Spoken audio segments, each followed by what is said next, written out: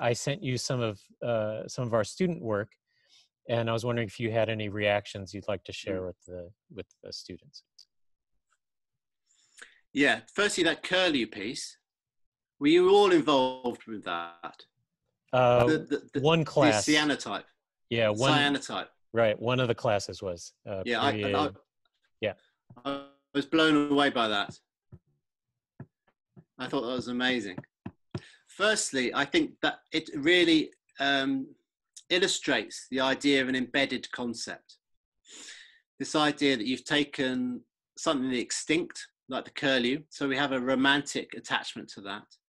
You've taken the physical entity of substrates, and then you've used a medium which is so reliant on it's so temporal, it's so reliant on time, it's so brief, which is sunlight, and it's so romantic in that you can't capture sunlight, you can't hold it, you can't contain it.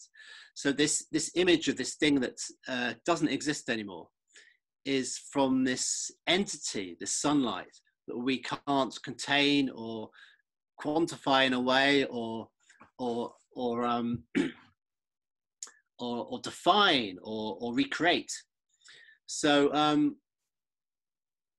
so in that way, I think using the sunlight and the extinct or the redundant technology encapsulated and didn't just illustrate, but really embodied our attachments and our emotional need to reconcile this this extinction and loss that's so profound for us. So no, I was really impressed with that. The videos, I was very impressed with those, and I really recognised in the videos my own process, because you're listening and you think, is there anything coming? And then suddenly comes, and you're in this strange, quiet environment on your own. There's something quite revealing, I think, to yourself about that, which I think that process in itself, to experience that process of listening to that slowed down birdsong, that's quite a revealing thing to experience. And that's what a lot of the people who are involved in Dawn Chorus talked about. They talked about the shift they had to go through. They literally had to slow themselves down. They felt like they were in another world, this sort of weird alien bird world, this medieval jazz.